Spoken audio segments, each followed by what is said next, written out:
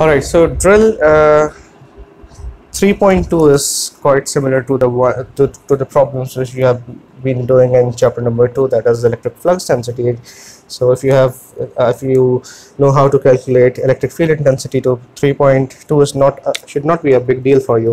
Drill 3.3 gives us a flux density D, and the drill 3.3 gives us flux density which is 0.3 r square AR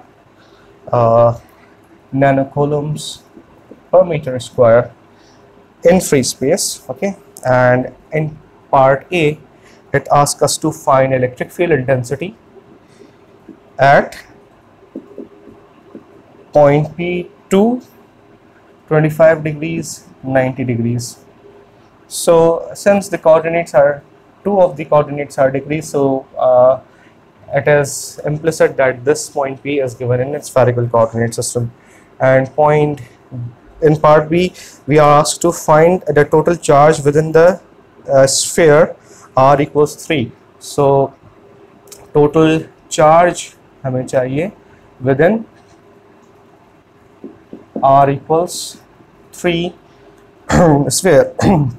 And in part C, we are asked to find the same thing excuse me, but for r equals 4 sphere.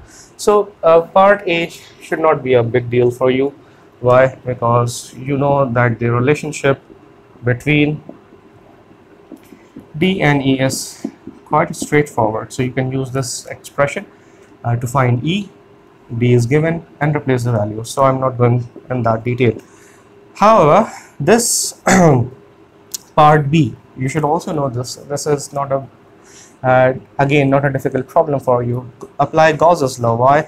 Because ds has been given to us and we need the total charge. So we know that according to Gauss's law, closed loop integral of d dot ds gives us the total charge enclosed by this surface. Okay, so the surface is given to us that we need to find, if this is the field distribution, then find the charge within r equals 3 sphere. Now you should know that r equals 3 is nothing but a sphere of radius 3. So how about proceeding? Let's proceed. So double integral d is 0.3 r square AR. Okay, so we need, so this is a sphere, and if I want to take a patch on this sphere, so this will give me, for this I should write r square sine theta d theta d phi AR. Why? You should know this. So actually we need the formula for the patch on the sphere, for which r is definitely constant. So replace this ds here. So r square sine theta d theta d phi AR. Carry out the dot product. Okay, only the magnitude would remain, keeping the constants out. Q is equals to 0.3 is constant. For r equals 3 sphere, this sphere, definitely r is constant. So r square r raised to 4. And then we have got sine theta d theta d phi. So double integral, first with respect to theta and then with respect to phi.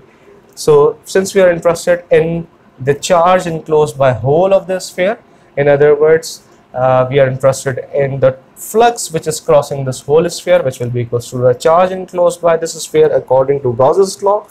So we should keep the maximum limits of, that's phi and theta. So phi 0 to 2 pi, theta from 0 to pi.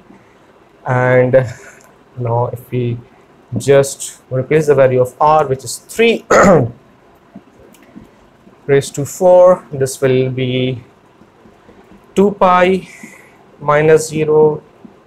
If you integrate this, you will get minus of cos theta, and put the limits cos phi cos pi is -1, okay, and minus cos 0 is -1 again.